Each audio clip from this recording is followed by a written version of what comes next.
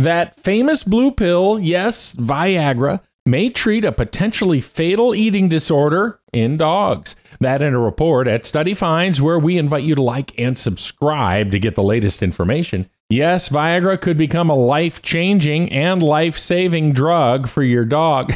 I bet it changes their life a little.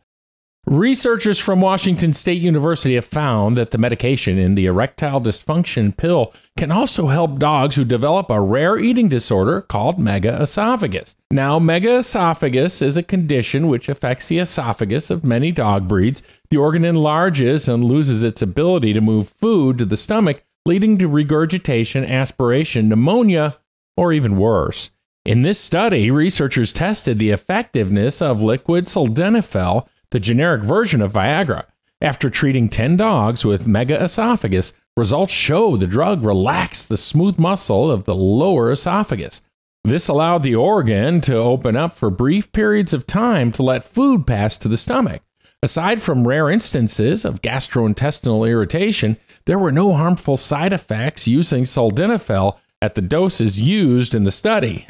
Side effects. Well, we'll check on that later. Researchers note doctors already use the drug as a treatment for high blood pressure in both dogs and humans.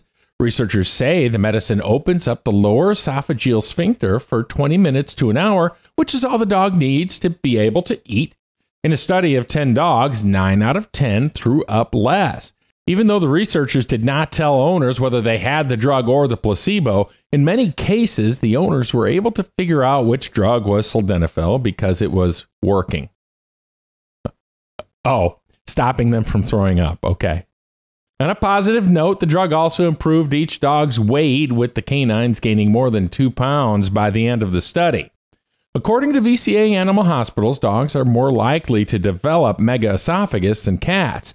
It's also a hereditary condition in wire-haired fox terriers and miniature schnauzers.